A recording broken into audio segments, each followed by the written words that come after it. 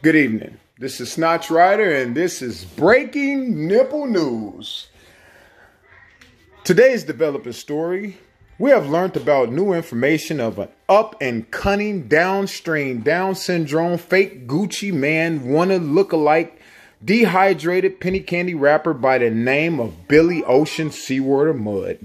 Now, we just learned about the artist because he was trying to look for a penny candy rapping deal, but was very unsuccessful because it involved racism and talking about his half-white sister because he don't like whites.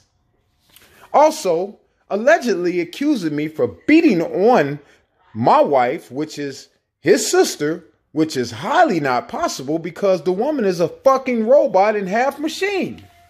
However, we have just put together some video footage about the Jackson, Mississippi Dungy down south rapper while his career is plummeting and taking a nosedive. You be the judge. Here's the footage. Fuck some. Fuck some. That white bitch. And I mean what I see. Nigga whooping our ass and shit. Fuck some. Fuck some. And I mean what I see. Fuck some. That white bitch. That white bitch. Nigga whooping our ass and shit. White bitch. Fuck some.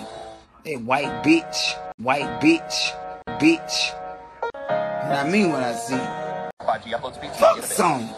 That white bitch. And I mean what I see.